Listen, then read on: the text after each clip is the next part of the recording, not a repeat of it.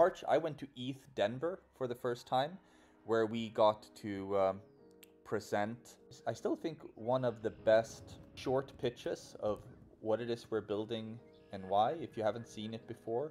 One of the People's Choice presentations at ETHDenver was us talking about why we need the real world web. March, we also released our public domain viewer for the first time.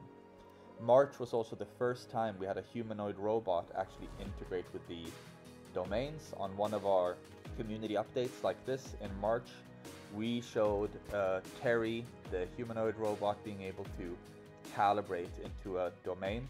Later in the year, that had culminated in what we said would be possible, which is just bringing Terry to a place that had a domain already and asking him questions, and he knew how to get around.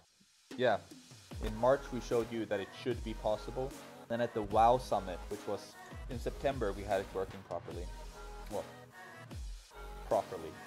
Still growing pains, but good enough that we could actually show it live in front of people at a conference. March was also where we started showing off our decentralized VPS that didn't rely on QR codes for the first time.